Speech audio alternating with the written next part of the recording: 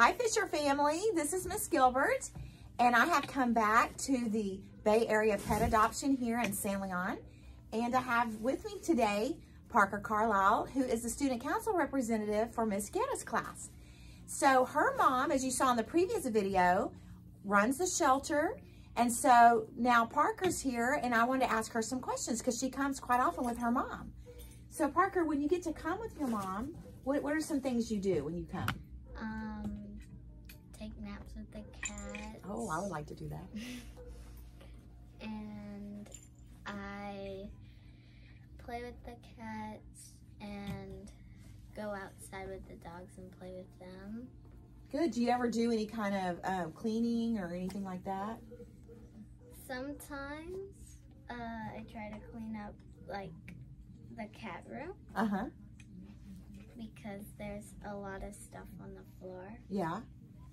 Can y'all see some of these sweet kitties in this room, guys? They're so sweet. And so what you do, does your mom pay you to do these things? No. No, you just volunteer, right? Yeah. Guys, when we volunteer, that means we give our time. We're not expecting to be paid. It's something we do because we want to. And that's very important in our community, that we be volunteers in all kinds of ways. So how could you encourage the kids? Like, what are some things they could bring to donate for the cats? Maybe like dog food and cat toys, or dog food. Oh, wait. Yeah, dog food. Yeah, dog food. What about cat litter? Yeah, cat litter. Yeah, cat litter. Also, guys, if you can see right here, there's a cat in this little bed. They can always use bedding, blankets, things that they can put in the kennels for the dogs so they can have comfort and warmth. And also, could kids come volunteer here with their parents? Yeah. Yeah, that would be a great thing.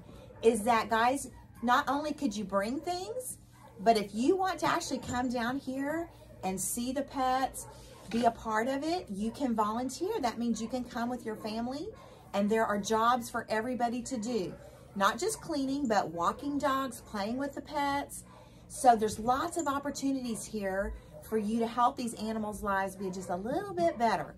So I hope you'll tell your parents about this, bring things in, guys, and even come down here and help volunteer.